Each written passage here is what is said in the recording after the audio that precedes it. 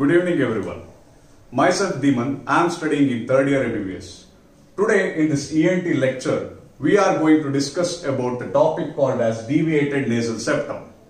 So, this topic DNS we are going to discuss under the following headings: etiology, types of deviated nasal septum, clinical features of DNS, and finally the treatment for the DNS. Okay, let's begin with our discussion. Deviated nasal septum is the most common cause of the nasal obstruction, and there are many of the etiologies for deviated nasal septum as I have listed here. That is, one is trauma, and the second one is due to improper development, and the next one is due to racial factors, and finally the hereditary factors. Okay, we'll go in detail about the etiology of the DNS. Coming to the trauma. Trauma is most commonly caused due to the lateral blow to the nose in case of domestic violence, which causes the deviation of the nasal septum. Other than that, coming to the congenital cases, during the passage of the baby in the birth canal, due to the congested space in the birth canal, the nose may get compressed to the lateral wall of the birth canal and there may be deviation of the nasal septum. Okay, now we'll discuss about how improper development causes DNS. Yes, improper development between the palate and the base of the skull may cause deviation of the nasal septum. And also in case of adenoid hypertrophy, due to high arched palate, as I have discussed in the following diagram, there may be buckling of the nasal septum which causes the DNS, as I have shown in this diagram. Next, coming to the racial factors. Caucasian people, that is European peoples, are more affected for the DNS, and finally the hereditary factors. Yes, the astonishing thing that DNS runs in the family and it is reported in the most of the cases. Okay. Now, let's discuss about types of deviated nasal septum. There are mainly 5 types of deviated nasal septum as I have listed here. That is, the first one is anterior dislocation. The second one is C-shaped deflection.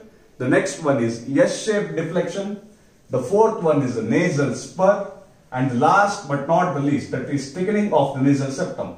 I will explain in detail what exactly these types of deviated nasal septum and how they vary with each other. Okay, first we'll come for anterior dislocation. Sounds so simple. Anterior dislocation is dislocation of the nasal septum anteriorly into the one of the nares. Yes, we can appreciate in this diagram that the nasal septum has deviated from its original position into one of the sides, that is, one of the nares practically. So, how to confirm this thing? During the clinical examination, when the patient comes for the OPD, by hyperextension of the neck and visualizing the nasal vestibule, we can very well appreciate this anterior dislocation, that we can see the septum in one of the nares. Okay, next we go for the C-shaped deflection. Yeah. As the name suggests, the deviated nasal septum, that is the deviated part of the nasal septum, will be in C-shaped. Okay. So we can see in this diagram how the nasal septum has been deviated in the C-shaped manner. Okay, what may be the importance of this? Yes, it is deviated only to the one side of the nasal vestibule, so that there will be compensatory hypertrophy of the middle turbinate on the concave part of the deviated part of the nasal septum. So, as in this diagram, we can appreciate that there is hypertrophy of the middle turbinate has taken place. Okay, next coming for the S-shaped deviated nasal septum. Yes, as the name suggests again, it is deviated in the S-shaped manner. So, importance of this is, as it is deviated in the S-shaped manner, it obstructs both the nasal vestibules, but that is both the nares it obstructs and causes the obstruction of the airways. And the nasal spur. Yes, everyone has been astonished at what exactly the spur means.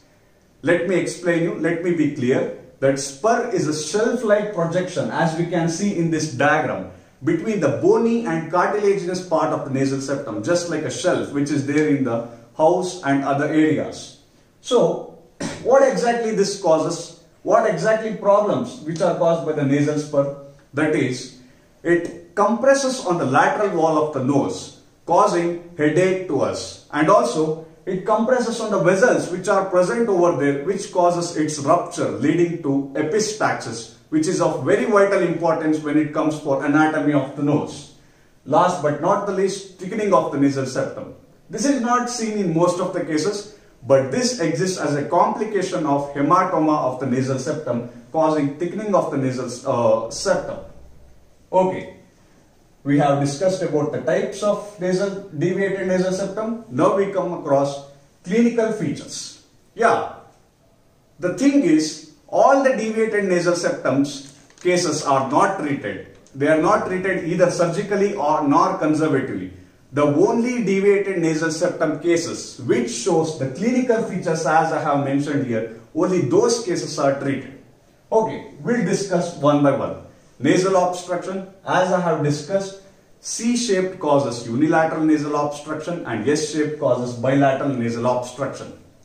But there is a very important thing to note when it comes for the clinical feature of DNS, that is nasal obstruction. When a patient comes for the OPD with a complaint of nasal obstruction, we should not go directly into the diagnosis of deviated nasal septum. There may be other chances, like one of the important chance would be nasal synecdoche. Yes, we have to differentiate between nasal synecdoche and deviated nasal septum. For this, the very important test which will be conducted is the Cottle test. Let me demonstrate you what exactly is the Cottle test. As we know, the nasal wall inside the nasal vestibule there will be a nasal wall. So when we conduct the Cottle test, yes, Cottle test is conducted by placing our fingers in this part of the area, that is the maxillary area, and pulling it downwards. So as a result of this pulling, the nasal synecdoche, that is the nasal wall, will open up and the respiration, that is breathing, will increase. So this is a main test which is used to differentiate between nasal synecdoche and deviated nasal septum.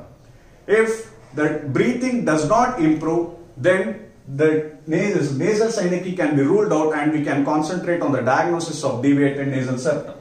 Next, headache, as I have explained, the nasal spur, that is the shelf-like projection of the nasal septum, may compress the lateral wall and may cause headache. Sinusitis, yeah, this is a very wonderful phenomenon. The deviated nasal septum blocks the ostia, so it inhibits the ventilation to the sinuses. So this may cause sinusitis. Epistaxis, I have mentioned, it compresses the vessels on its lateral part. This may lead to epistaxis. Anosmia, yeah, by common sense we can tell that when there is obstruction for the nose, the smell impulses can't reach the olfactory receptors in the upper part of the nasal cavity, and this may result with anosmia. Next, middle ear infection. Yes, by analyzing the thing, we can come to the conclusion that due to pharyngotympanic tube, that is eustachian tube, the spread of infection may take place and there would be middle ear infection. External deformity. This is also a wonderful thing, that if there is deviated nasal septum, why there would be the deformity or why there would be turning of the external nose? This is a very common question which arises among the students. We have to analyze it. Yes, the nasal septum which is inside the nose that fuses with the upper lateral cartilage in the upper 1/3 of the nose. So there will be connection between the nasal septum and the upper lateral cartilage. So if there is deviation of the nasal septum, this also results in the deviation of the external nose. And for improving the memorizing skills in this concept, I want to give you a mnemonic on clinical features.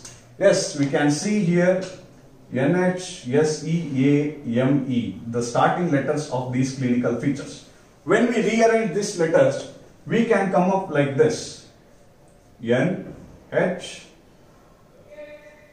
M, E, S, E, A.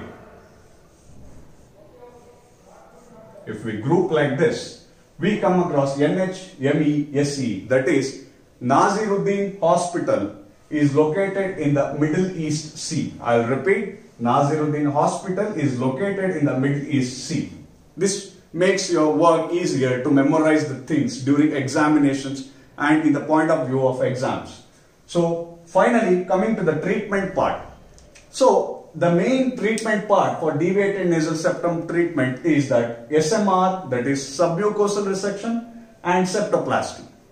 Submucosal resection was used earlier days, like now it is getting replaced by the septoplasty. Let me tell you the reason why. Septoplasty is more like conservative treatment. It is more like conservative mode of treatment.